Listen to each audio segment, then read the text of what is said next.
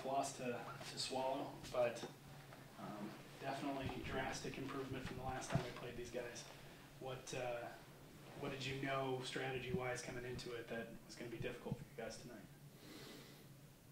Well, I thought their size again was going to be, we're going to have to deal with their size, which I thought we did a decent job. We got to the free throw line a lot. Felt like, our backcourt was going to, have a chance to make some really good plays, which we did. We talked at half, they're a second half team, and they out-rebounded us 19-13 in the second half, and, shot the ball ridiculously well from three. We've got to get better defending that line.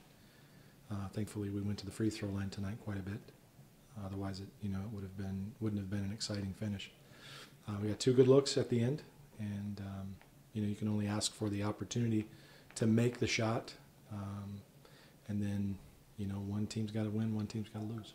Take me through the last play, kind of the drawing up in the huddle. What was the plan? Did it go according to plan? Yeah, well, basically we wanted to try to get to the rim, and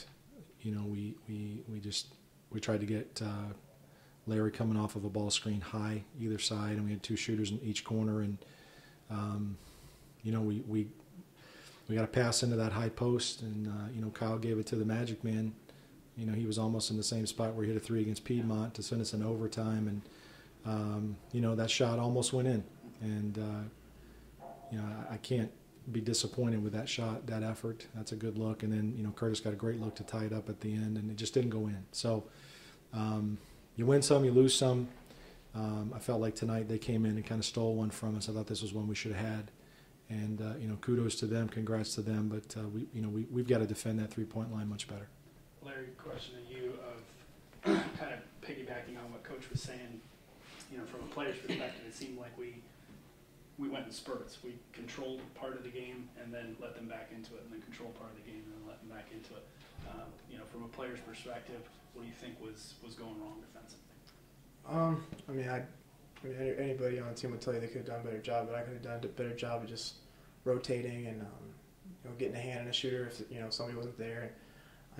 We take it as a team, the loss. It's not any individual. So I think, like Coach said, we have really good coaches that are going to figure out what we need to do better on defense. So it had to do with just letting them get easy layups at the end, which they got some dump downs, and if we could have prevented that, we would have had the W tonight. But that's pretty much it. Those little easy shots that they got, and us not being consistent all the way through, and that kind of shows you why we had little spurts. And from the offense's perspective, though, it seemed like really towards the middle of the second half there, things were really clicking. You guys are spreading the floor and really getting some good looks.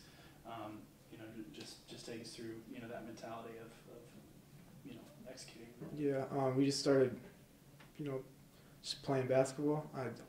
Coach has said it before. We've done it before. We've played really well when we were in Florida when we just played and didn't think about it too much. And I think we were just being aggressive. We were trusting each other, and I think that the offense was really clicking then because we were just doing the little things right and running the offense we were supposed to run against the defense that they were playing us. And it's unfortunate we didn't get to win, but I love playing with these guys, and it's a really good group of guys. So. Coach, going into next week, obviously gotta forget about this one and move on. But what was a couple things that really stood out to you tonight, positive, and then what are a couple things that we need to shore up for next game? Yeah, I thought we played much better defensively than we did the last time we played on Saturday, and that gave us a chance in this game.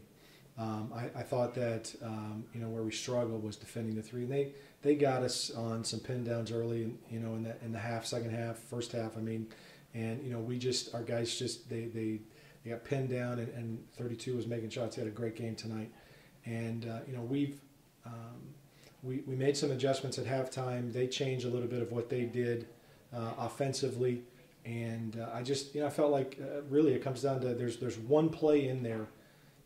That the game's different if we make that one play and they don't make that one play. And probably it was a three somewhere along the way where, like Larry said, we didn't get a hand up or we didn't get a closeout or something. So we got to play. We talked before the game. We're not going to win it in the first possession. We're going to lose it in the first possession. We got to play 40 minutes, possession at a time. And I thought that we generated some momentum tonight. Crowd was great. We generated some momentum. We got down. We came back. We took the lead. We kind of got going there. And then we had the under 8 timeout, and that kind of stopped the flow of momentum a little bit. And then from there down, I thought, that was probably where they made one more play than we did. We have to, when we get open looks and shots, we got to make those shots. And we did that pretty well tonight. But we're still missing some open shots that we should make.